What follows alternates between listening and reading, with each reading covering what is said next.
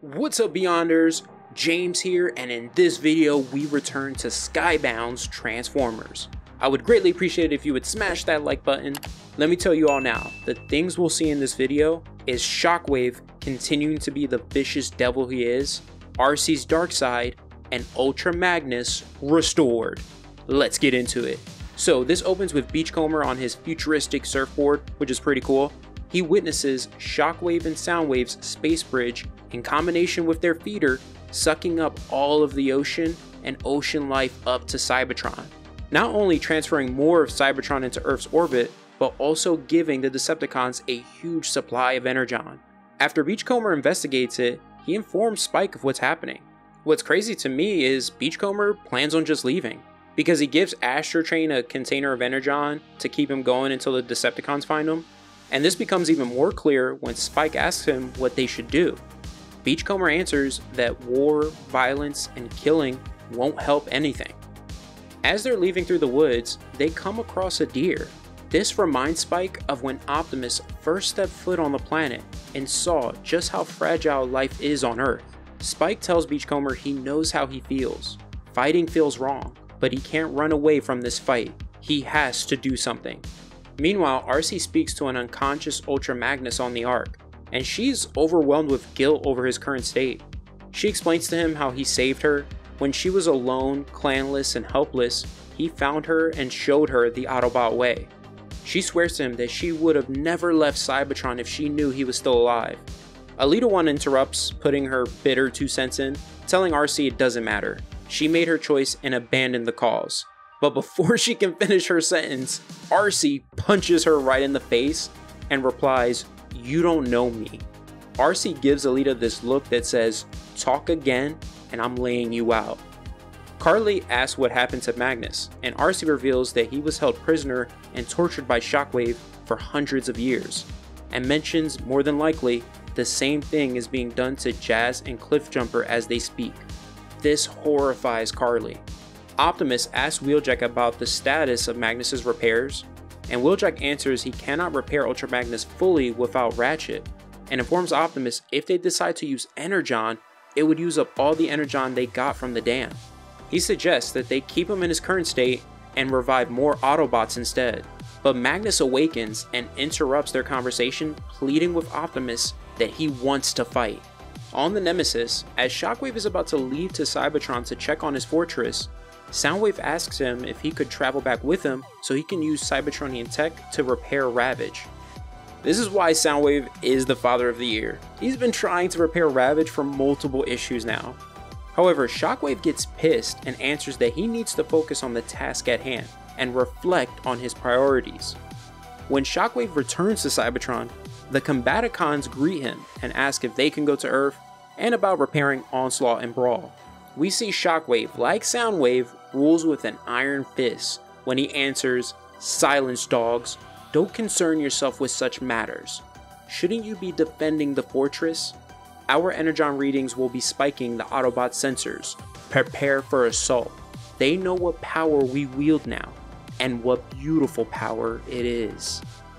On the Ark, Wheeljack informs Optimus that Shockwave's space bridge bringing Cybertron is connected between the Nemesis and his fortress, using that to drain life from Earth into Energon stores in his fortress, so he can use those stores to wipe out the remaining Autobots and fully conquer Cybertron. He deduces that if they can destroy the Nemesis, they can cut that connection off. But even if they do, Shockwave already has enough Energon to achieve his goals on Cybertron. Alita mentions that Shockwave not having enough Energon is what's helped the Autobots on Cybertron survive for this long. Carly interrupts, reminding all of the Autobots that their first priority should be rescuing Cliffjumper and Jazz. Optimus agrees. However, Alita becomes enraged, and her bitterness, resentment, and pain rises to the surface. She criticizes Optimus for only thinking about the Autobots here on Earth and not the ones on Cybertron who have been grounded to death in this war ever since he left. The same war he began. How for countless years she's been the one in the trenches, losing everything and everyone. That he has no idea how bad it's become on Cybertron. Optimus argues that Cliffjumper and Jazz are the ones in immediate danger, and so is Earth. He is confident in their abilities, and in the abilities of their old friends on Cybertron.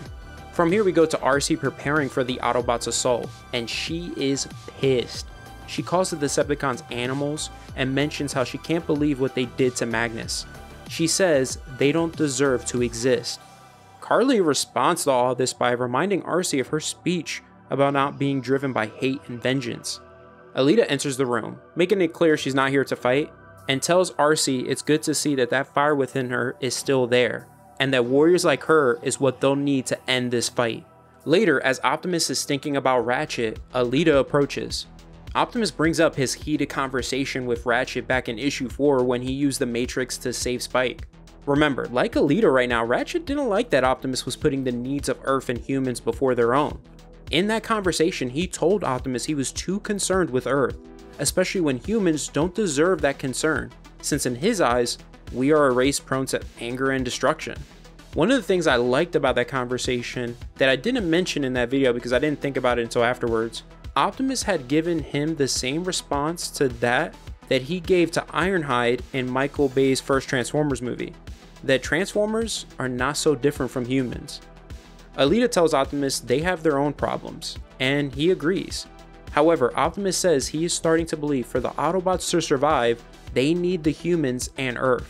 When Alita assumes their plan of attack is to charge the Nemesis head on, Optimus reveals that isn't their plan at all, that Skywarp is their plan of attack.